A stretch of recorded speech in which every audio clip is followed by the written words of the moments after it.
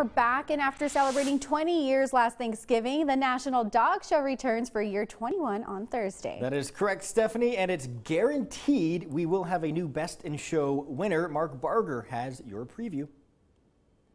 We have a repeat winner. A Scottish deerhound named Claire became the first back-to-back winner in 20 years at the National Dog Show last year. She's a great specimen of her breed, first of all, and then she was a great show dog as well. It's a dog show and you got to show. But Claire's not showing for a three-peat. No, Claire's retired to motherhood, and we don't know when that's going to happen, but that's what she's pointing for.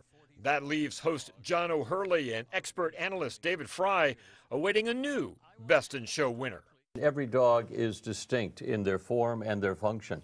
And it underscores the point that really this is a celebration of the rich history of breeding. Release the hounds.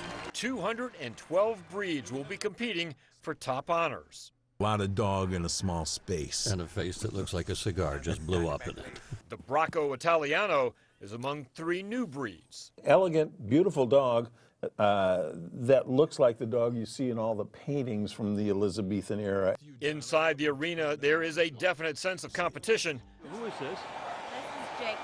Jacob. Yeah. Hey, Jacob. But a more relaxed atmosphere prevails backstage. That's the best part of the day for me, really, to back there and just see the owners, and they're all talking with each other. They're having the best time. Preparing for that moment that could make their canine top dog.